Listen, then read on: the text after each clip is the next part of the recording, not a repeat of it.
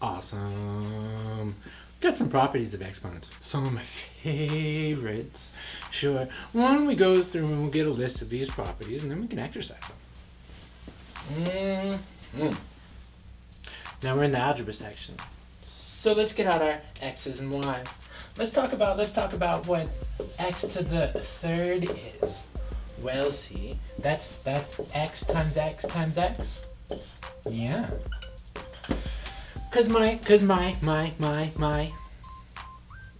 that a Lady Gaga thing?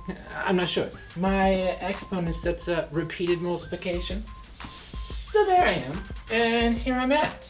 What do I want to do? I want to go through and I'm going to talk about some stuff. Yeah. What if we had,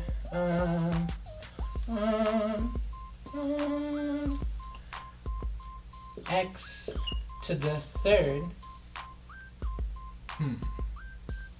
over x to the second. Oh boy. Yeah. Then I could line them up and fight them. This is x times x times x all over x times x. Very nice. And then they fight. Oh. After the dust settles, what's left? In my numerator, I have an x. In my denominator, it's annihilated. Let's put a flag where it used to be. Which is what? Just x. Oh boy. Good stuff, good stuff. I see so.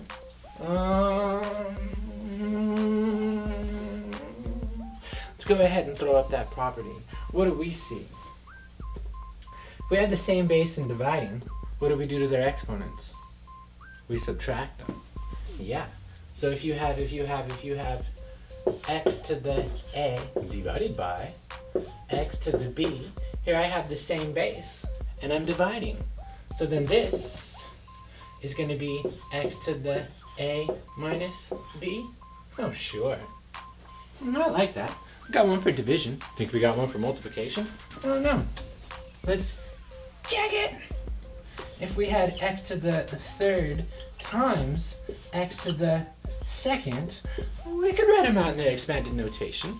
To explore any of these rules, you can always write it out in standard or expanded notation. So then here we got 1, 2, 3 x's. Good. This is from x to the third, 3. And then we're going to multiply it by 2 more x's. 1 of them, 2 of them. Awesome.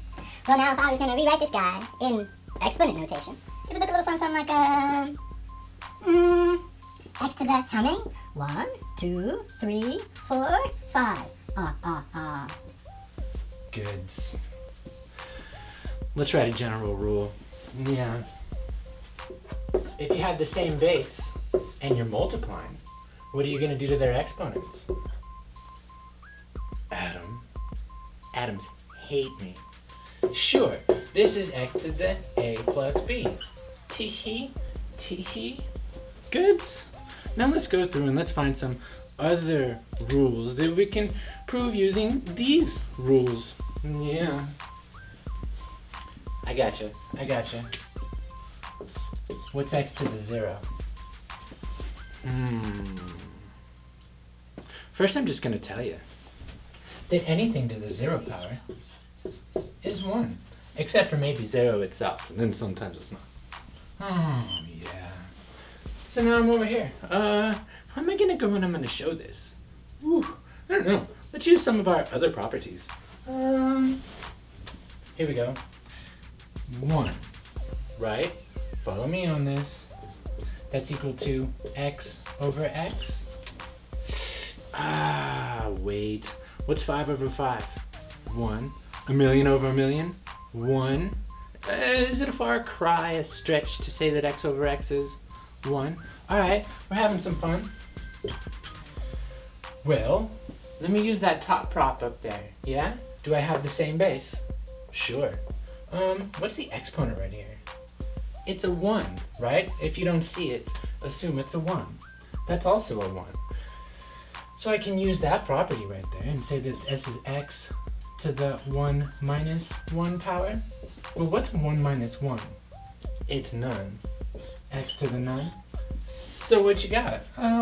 1 is x to the 0, and it's inequality. So you're good. Nice.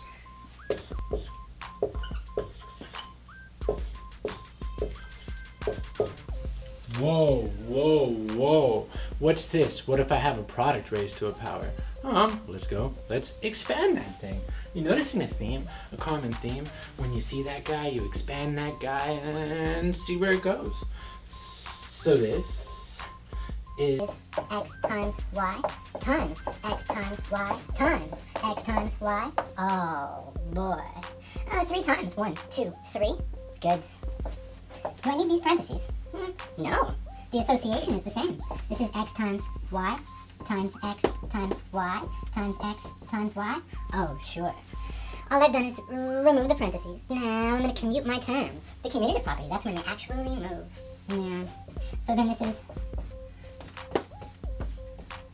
x times x times x times y times y. Let me rewrite that guy using my exponential notation. This is x to the, how many do you see? Yeah, third. Y to the, how many do you see? Yeah, third. Good. So let's put them on our list. Put them on our list. We have a product raised to a power. That's each one of the factors raised to that power. I was going to put 3. B's look a whole lot like 3's. Well, at least they sound the same. X to the B, Y to the B? Maybe that's like H to the Izzo. No.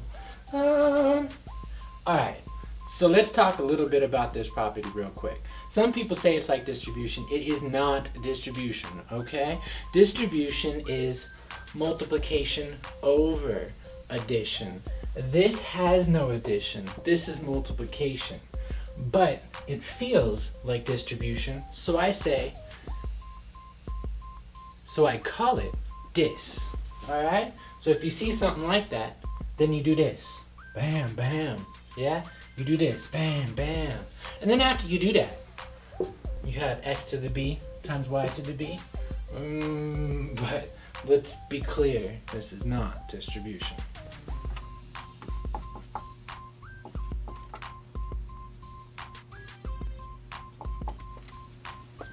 Got another one. Yeah, let's keep on going. Keep on keeping on. Take a look at this guy, man. What are we gonna do? We're gonna expand it out. All right. If I take a look at this, it's kind of like hand to the 4th power. So you know to the 4th power, we're gonna expand it out. So it's gonna be hand times hand times hand. How many times? 4 times. That's how many times I'm gonna repeat the copy of my hand. All right. Fine. So this is 1, 2, 3, 4 places where my hand would have been. What's my hand? It's x to the 3rd. X to the 3rd. X to the 3rd. X to the 3rd. We're going to continue to expand that out. Keep on keeping on. This is 1, 2, 3 x's for that x to the 3rd. 1, 2, 3 x's for that x to the 3rd. 1, 2, 3 x's for that x to the 3rd. And 1, 2, 3 x's for that x to the 3rd. Heavens to Murgatroyd. Yeah, had to go old school. How about that? 1, 2, 3, 4, 6, 7, 8, 9, 10, 11, 12 x's. Count them. 1, 2, 3, 4, 5, 6, 7, 8, 9, 10, 11, 12. And then you can rewrite that guy. In our tight notation. Yeah, tight. This is x to the 12. Sure. So in my general rule, if I got a power raised to a power, I multiply. Let's write up that guy.